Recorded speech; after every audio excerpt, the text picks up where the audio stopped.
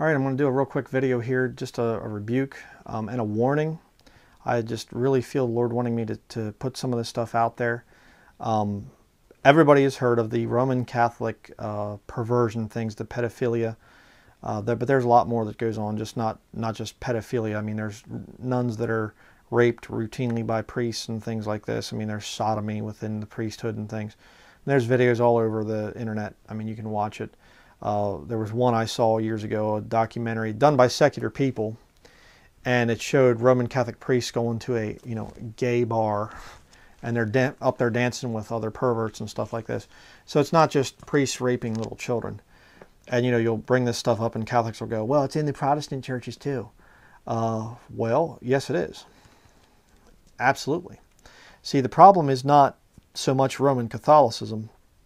I mean, that's just a recipe for disaster, because you have forced celibacy on priests, and they're in confessional booths, auricular confession, forcing sexual dirty secrets out of children. Well, you can blackmail people very easily that way. So Roman Catholicism is, of course, the mother of harlots and abominations of the earth, but she has daughters. Those are the Protestant systems. And you say, well, I'm an independent Baptist, I'm not a Protestant. Well, if you understand what an independent Baptist used to be, that a Baptist was a derogatory term, just like Christian. They were called Christians first in Antioch, Acts chapter 11, verse 26. Early Christians were called, well, I should say, non-Protestant Christians were at one time called Baptists, because Protestants were still baptizing infants. You had Luther baptizing babies. A lot of the other Protestant denominations baptize babies. The Methodists do it and things like that. So they would call Christians that were baptizing adults, they'd call you a Baptist or an Anabaptist, a rebaptizer. If you don't understand church history, that's what was going on there. But the modern day independent fundamental Baptists are Protestants. They are doing the same things that other Protestant denominations are doing. They bear no resemblance at all to Roger Williams or John Smythe or any of these old-time Baptists from back in the 1700s. The first Baptist church building in America was built in 1700 by a state lottery, by the way, too. You can watch our independent fundamental Baptist Catholicism videos if you want to see more on that, to see the proof. But the sex perversion in these Babel buildings is so prevalent today because, not because of Protestant versus Catholic, it's there because of the actual temple themselves, the actual concept of where did this church building come from. They're pagan temples. Again, I've talked about that in the study. They are Parthenons, Greek Parthenons. They would have had sex orgies as part of their worship way back when. The Catholics took that thing and made it Christian. We can worship Jesus Christ in these buildings, which you can't. And they put Egyptian obelisks on the top, called a steeple. And now the Baptists come along and they say, well, see, we can take them too. It's absurd. And what I'm telling you is, if you're saved, you need to get away from these buildings, because I have seen 100% of the time, these buildings have problems. And it's not, well, all Christians have their issues and all. No. Problems directly related to the building itself. See, you're under a curse in that building. And again, oh, it's the old-time religion. 300 years old? That's not what Christians were doing. And it's like my wife and I were talking about this morning. It's like, so people with church buildings today somehow have evolutionary philosophy, because they think to themselves, well, yes, Christians in the first century met in homes, but we don't today, or we have buildings today. Kind of like if we could be back in the first century Christians would come to our buildings because they're far more superior to meeting in homes. No, they would have avoided them, I guarantee you. Again, is the Christianity of today with your church buildings, is it better than what was going on in the first century? I think not. But I'm going to share with you some personal stories today, and don't you try to psychoanalyze me, you little psychiatrist, little whatevers out there. Don't, well, you've had pain in your past, you need to let the pain go. Oh, shut up. Just shut up. I mean, there's no nice way for me to put it, so just shut up, okay? I get that thing in the comments. Well, your pain is what dictates your truth. No. This is what dictates my truth, okay? The Bible. But I'm going to show you a couple things here. And I'm going to go through these pretty quickly. Okay, experiences that I have seen from church buildings. First of all, one of my childhood friends, I've talked about him in other studies, a guy named Travis Metzler. He was sexually molested as a child at a Methodist summer camp. Okay, it messed him up so bad that he eventually killed himself a number of years ago. All right, and it was covered up. I remember he was gone from school for a while, and everybody was kind of like, "What happened to Travis? What happened to Travis?" You know, everybody's like, "What in the world?" And he came back, and he was acting very different because they put him on medication. You know, so he was just kind of somewhat like himself, but not all there anymore. And what happened is it went over time, and he stopped his medication cold turkey, not understanding the fact that the medication is based on all kinds of toxic chemicals, just poisonous. And it had thoroughly messed his mind up. And, you know, there was other issues there. He was eventually, you know, I had his uncle tell me that he was actually getting into sodomy himself. So really, really messed his mind up. And it was done by a church. And it wasn't a Catholic church. It was a Protestant. Another story.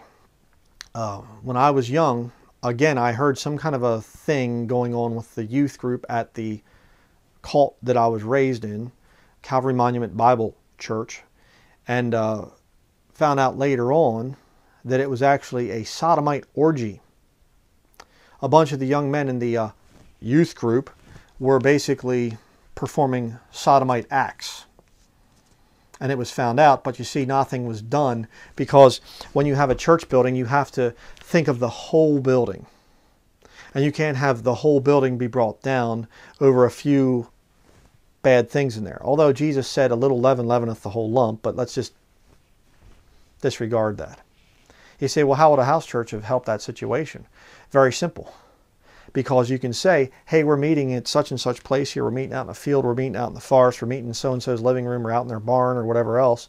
You don't look at the building as holy. You look at the people. So you deal with the people and not, oh, we don't want to bring down the corporation. And this event, by the way, this sodomite orgy, was completely covered up. You know why? Because the fathers of the young men involved were all big-name people in the church I was raised in. They covered it up. I'll tell you another story. The assistant pastor at Calvary Monument Bible Church when I was a young man, his name was Brian Boykin. Brian Boykin stood up at one point. I remember it was a Sunday morning, and it was like he stands up and he says, I have a confession to make, and his wife is right there beside him, and he says, I committed adultery. I had an act of, I don't know if he said fornication, because they weren't using the King James by that time. They go on to the new versions. But he committed fornication, cheated on his wife, and he was repenting. He repented before God, he repented before his wife, and now he was making the announcement, and he stepped down as pastor. Good man. Praise the Lord for that. I'm glad that he had the guts to do that. And that was in front of probably, I don't even know, 800 or 900 people, maybe, something like that. It was a pretty big church that I went to, I was raised in, you know. And I mean, the conservative suit and tie, the old hymns, the old-timey church, you know, that I was raised in. But you say, well, what's that have to do with anything? You see the spirits that are involved in these church buildings. And I'll tell you right now, and I can say this 100% of the time, either the pastor gets brought down because he's in a pagan temple dedicated to sexual sin. It's a pervert building. Literally. I'm not just being funny or trying to be mean-spirited or whatever. These buildings are pervert palaces. Special new word for you there. They're pervert palaces. They have an obelisk on top. A symbol of, it's a phallic symbol. And sorry to be a bit graphic here, but it's symbolizing the male organ. An uncircumcised male organ is what the steeple is all about. It comes from the obelisk. Look up the stuff from architecture. Again, I have it in my study showing the proof. The Independent Fundamental Baptist Catholicism stuff. It's right there. So what do you think is going to happen to a preacher that's in this pagan temple trying to serve the Lord in that thing? I mean, should I start filming some of my videos in a topless bar and say, I'm sanctifying it? No big deal. I'm not dumb enough to think that it's not going to affect me. I'm saved, I'm born again, I have a wife, I love my wife, but I know better than to get around pornography or topless things or whatever. I stay away from that stuff. The Bible says flee fornication. Why on earth would you build a temple called a church when those temples are derived from pagan buildings where fornication was there? Performed there in the past. But we can Christianize it. Kind of like a Christian rock music. Rock and roll, euphemism for fornication in the backseat of a car. Look it up. That's where it came from. I'll give you another one. There was a family, I can't think of their name, was Oberholzer or something, I forget. But they went to Calvary Monument. The father was a pedophile, a convicted pedophile. He got caught, got convicted. Again, they covered it up. Let's not talk about that. Why? Goes on all the time, people. Another one, Mount Zion Baptist Church. The pastor there, Keith Schweitzer. Now this one I can't prove. I can't say that definitely it came out or whatever else. But I was going there, and I had this weird feeling. It was just kind of like it was this really plasticky. Oh, hello. It's nice to have you in our church. And blah, blah, blah, blah, blah. And then I saw him with one of the teenage girls that was dressed like a street prostitute. You know, and he's standing there in the back with her, and he has his finger in her hair, twirling her hair. And she's, you know, all this stuff. And he's playing with her hair. Married man with 3 children.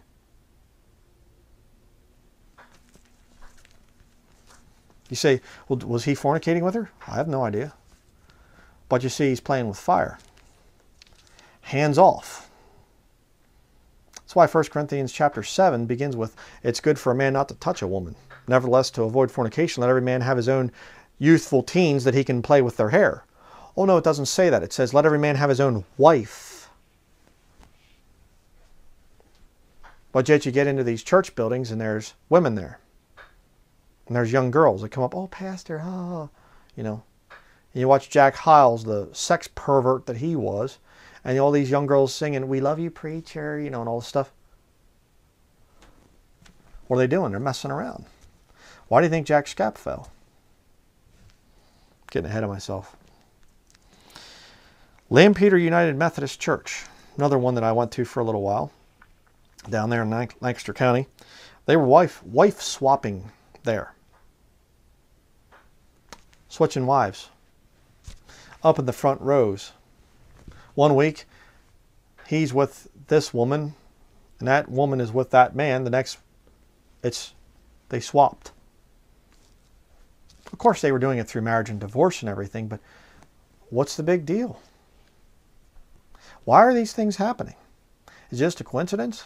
And it's happening thousands and millions of times across the world. Why? Because you get professing Christians meeting in pagan pervert palaces. That's why. Another one from Lancaster County. There was a Brethren church there. And a very, very wealthy businessman at that Brethren church. And he was raping multiple children. And it was covered up. Over and over and over again, brethren. Why? He just kind of pay out to the parents a little bit and stuff like this. And finally some of those children got older and they spoke out against it. But you see, the very best place for a pervert to mess with children is in church buildings. Because, hey, I'm the preacher. I got a suit and tie on. You can trust me.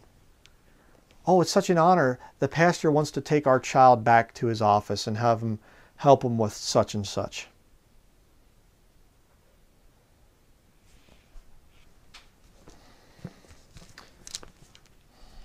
And I'll tell you right now, these preachers that molest these children, I pray God gives them an extra hot section of hell to burn in for all of eternity.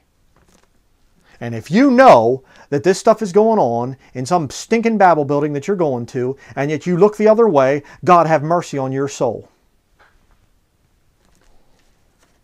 Don't tell me that you can be saved and go to some stinking church building someplace and you know that there's sexual sin and yet you just kind of turn the blind eye to it and, well, that's between them and the Lord and stuff like this. I heard some pervert the one time and he's like, well, you know, some guy got caught for perversion and, you know, they were going to kick him out of the church and we voted no because church is where he needs to be. That's where he needs to get his help. Totally, completely unscriptural. You kick them out. I mean, what do you think 1 Corinthians chapter 5 is all about? Kick them out. Get them out of there.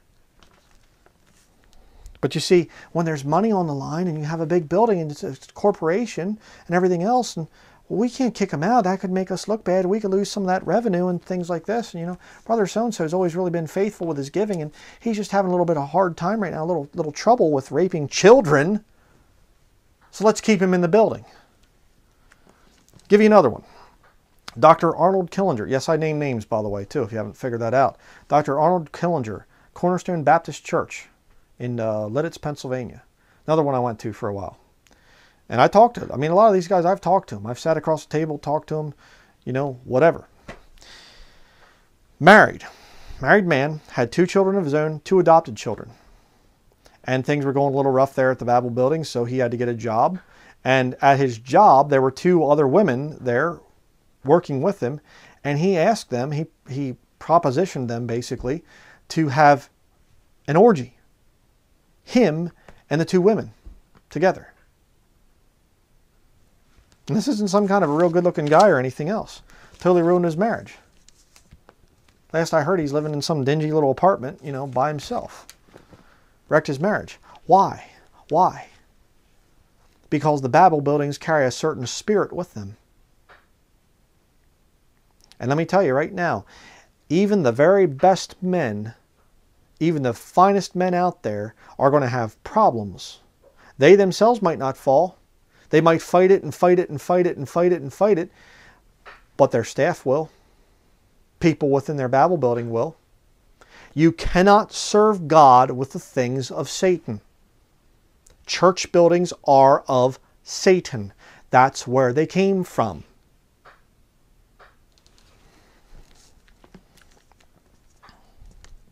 Just a recent thing up here. New Sweden, up above us a bit here.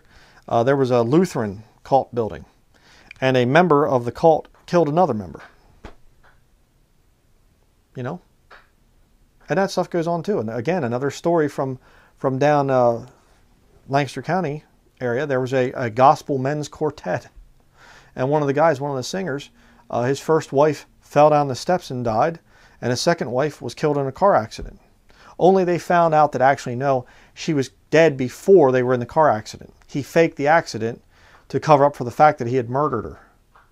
And then they started doing some investigation. They found out, no, actually the first wife was actually dead before he pushed her down the steps to fake her death. Up there standing in front of the service. What a fellowship, what a joy divine, leaning up. Murdering his wives. Yeah.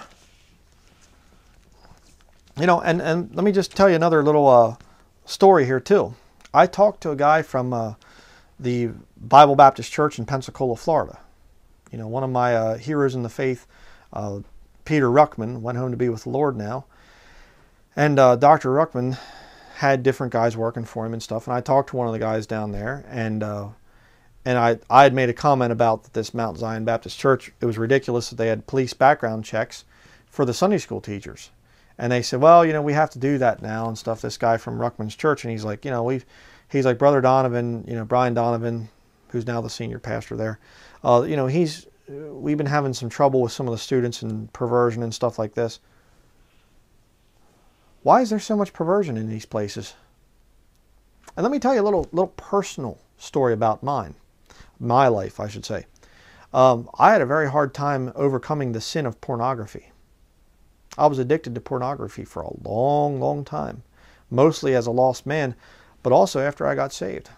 I'd get clean from it and stuff. I wouldn't be looking at it, and I'd fall into it again. You know why? I didn't really ever put the thing together before in my mind, and I was thinking about this the other day, and I thought, you know, that's interesting, the timing of it. When I got free from pornography, when I got the victory over it, it was after I left the church buildings. And I went back to it a little bit there when we moved to Eldred, PA, but I wasn't messing with it then.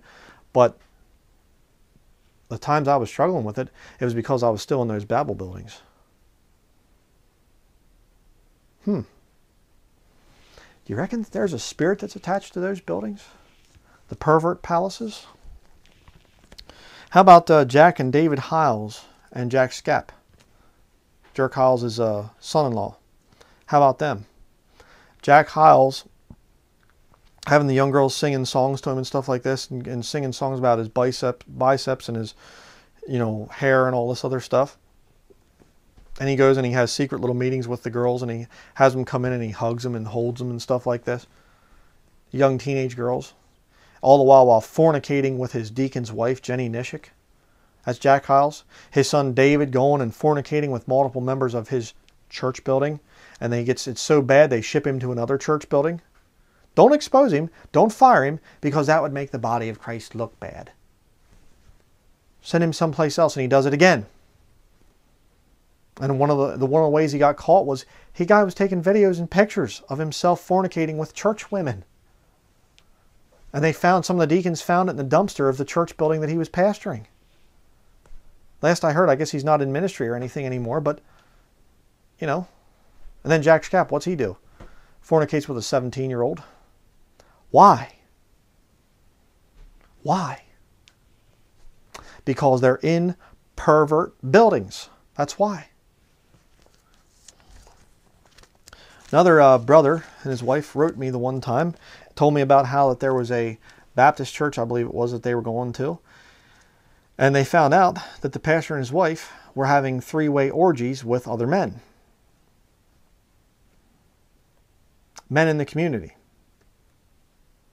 And they objected to it. This brother and his wife, they objected to this wicked, hireling doing this with his wife and with other men. And they objected to it, and the people were like, oh, but brother so-and-so was such a great man and everything. You see? You see, when you have these pervert buildings, you love the fellowship. Oh, I just love this, the little social thing of everybody getting together as a little social club. And they're basically covert Masonic lodges. We'll be bringing more out on that in the future. Compare the two. They're Masonic lodges. A lot of them were built by Masons. Look at the history of church buildings. They're built by Masons. Members of the Masonic Lodge. I don't mean just a stone mason, a concrete worker. I'm talking Masonic lodges. That's what those things are. It's social, community get-together type of stuff. That's what they are. That's why the people are so dead set on protecting their little church building.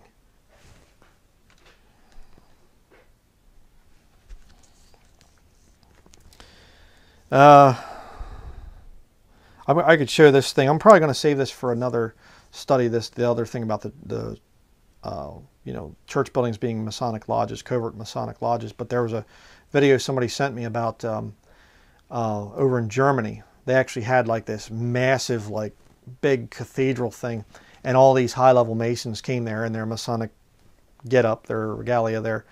They came and they're dressed up with their little aprons on and all the other stuff. And by the way, that whole thing is it's based on sex perversion. That's the Masonic apron. When you see it, they have that little white apron on down there, the lambskin. It's the veil between the profane world and their holiest of holies. What's it covering?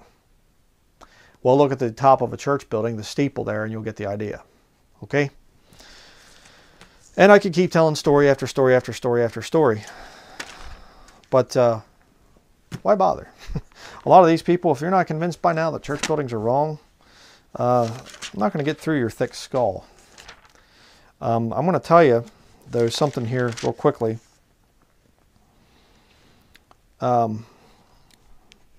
Acts chapter 5, we're not going to read these verses, but you can read verses 1 down through 10 with the story of Ananias and Sapphira, and judgment was brought very quickly on that group. And they didn't worry about, well, this might make us look bad and stuff like this. I mean, we have two church members here, and Ananias and Sapphira, and God drops them both dead. Well, that's going to make us look bad in the community. That's going to make us have a bad reputation. They didn't worry about it. Look at verse 11. And great fear came upon all the church, and upon as many as heard these things. Yeah. You know, wouldn't it be nice if the lost world respected Christians because we were different than the lost world? I mean, the lost world has holy temples, don't they? Isn't it a different thing for a Christian to come out and say, actually, I'm in church right now? Say that to a lost person and watch their reaction. You're different. If you worship at home and you say, I worship the Lord at home. In fact, I worship the Lord every day. I don't have some special little day that I dress up and go and do my little thing and whatever else, and the rest of the week I live like the devil. I worship the Lord all the time. I'm different than that lost world out there. I'm not like the Roman Catholics that have a little church building that they go to where they can do their little penance and their little sacraments and whatever else, and they come away and then they can do whatever they want. And then just confess it to the priest, you know, slip a little bit of money into the box there, the offering box, you know, and I'll be absolved of my sins. Might have to do a little bit of penance or something if I'm really bad. Yeah. We need to get away from these church buildings. I'm going to tell you this right now. I'm going to give you a prophecy of the future. The Lord's been revealing this to me more and more, and that is, I believe that the devil is going to bring down the remaining King James only Baptist, Bible Baptist type buildings, church buildings. I believe they're going to come down. I believe that there already are. This brother that I was asked help for and things that, you know, his pastor, this Baptist pastor, wasn't his pastor really, but this Baptist pastor, David St. John, molested his 8-year-old daughters, 2 little twin girls, 8-year-olds. That's just the beginning. It's going to come out more and more and more. And if the body of Christ, if Bible-believing Christians don't distance themselves from it and say, I'm not part of that. If we don't do that and say, that church building stuff, I'm not part of that. That stuff is wicked, it's pagan, it's of the devil. If you don't do that, you're going to go down with the ship. And it's a ship that has no basis in Scripture, too, by the way. Nowhere in Scripture are you told to build a building and call it a church and invite the saved and the lost to it. It's not in there. And it's not in there for a reason. Don't tell me, well, you're arguing from silence. No, I'm arguing with what the Bible teaches and with what I can see plainly with my eyes. All right? They're all over the place. All these Bible buildings, they all have problems. Every single one of them. They all have perversion problems. And that spirit of perversion is growing. It's getting stronger and stronger and stronger right now. And I'm going to tell you right now, if you're tied to one of those things, you're going down. You are going to go down with that satanic building that you are tied to. And I'm going to tell you right now, if you are unrepentant and if you are just like, well, I don't care what you say, you're not saved. I don't believe for 1 second that you're saved. How can you be saved and go to a building and say, I'm a Christian, I'm a Christian, I'm a Christian, I believe the Bible in all matters of faith and practice? You're lying. Would the Holy Spirit inspire you to say a thing like that? I am a Bible believer in all matters of faith and practice. You don't practice what the book teaches. Brethren, we need to separate ourselves. That's the whole point. You know what the word church means? Let's get a little bit, Greeky here, okay? Church means ecclesia. That's the word. Ecclesia is translated as church in your King James Bible. Ecclesia, another way of saying it, is a called out assembly. We're supposed to be different. We are supposed to be different. Do you understand that? And I'm going to tell you right now, if you don't get away from those buildings, I don't believe you're saved. The time has come when we need to leave these things. We need to be different. One of the reasons I go after Steven Anderson so much, people, why do you waste so much time on him? Is because I want the lost world to see I'm different. I'm not part of that group. Oh, but he uses a King James Bible. You use a King James Bible. Yeah, but he doesn't follow the teachings of this book. And he'll change it when he has to line up with his satanic doctrines. I'm not like him. I don't say that all sodomites should just be killed and I make inflammatory statements about the president and whatever else. I don't do that. I believe sodomites can get saved if they repent, if they turn from their sins. See, Andersnake doesn't say that. He'll tell you on one hand, it's just belief. Belief is what saves you. And I say, okay, can a sodomite get saved? No. Why? Well, they're in sin. What? But there are sodomites that believe. See? No, they have to turn from their sin. That's what salvation is all about. Repentance. All right? But I want to make it plain to the lost world out there. I'm going to speak against the church buildings. I'm going to speak against the Baptists. Anybody that holds on to these stinking buildings and the traditions of men that appear nowhere in Scripture, I'm going to speak against them, and I'm going to say, I'm not part of that. Because the persecution is going to come down on them, and rightfully so. Hey, I hope that they persecute David St. John that raped the brother's 2 little twin daughters. I hope they persecute him. I'd like to see the guy put to death for that. To be very honest with you. I think a child molester should be put to death. I think that it's something that they should say that's punishable by death. I really do. Will that happen? Well, I don't know. I don't think so. You know, the brother made the point that he said, you know, eventually it'll be like a hero or something. He'll be like the poster child for the pervert movement or something, you know. But the point is, I want to be different.